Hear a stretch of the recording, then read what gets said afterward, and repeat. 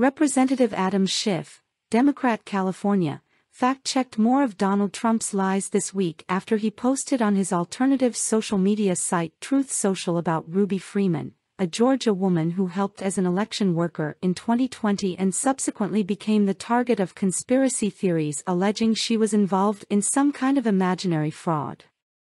Trump shared a series of audio clips ostensibly featuring comments from Freeman and at least a couple local officers in Georgia, with captions playing on the screen, but the captions don't even seem all that great. At one point, the captions allege an officer suggested there was potentially a cover-up. The quality of the audio makes it unclear what they actually said, and even if they did say that, there is no apparent proof in any of the clips of anything specific. It's just more deflection. Ruby Freeman is a patriot, Schiff said. A public servant who volunteered her time to help bolster and safeguard our democracy. Donald Trump's continued attacks on her are false, disgusting, and dangerous.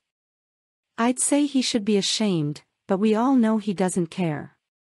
Freeman and her daughter, who was also an elections worker in 2020, faced threats to their safety as Trump and allies of his used them in conspiracy theories about the 2020 elections.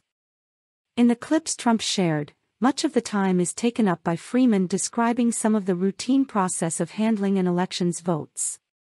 She's insistent on getting a lawyer, but who wouldn't be if facing those kinds of deceptive accusations and serious threats? Don't forget that Ruby Freeman, her daughter, and all others were rushed out of the voter count room in Georgia because of a big water main break, Trump said this Wednesday.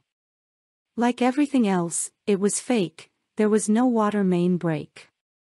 Ruby's group, only, soon came back into the room, with no security or vote watchers, grabbed the thousands and thousands of ballots hidden under a cloth-skirted table, and began putting them into, stuffing, the machines, all caught on tape, and so obviously wrong.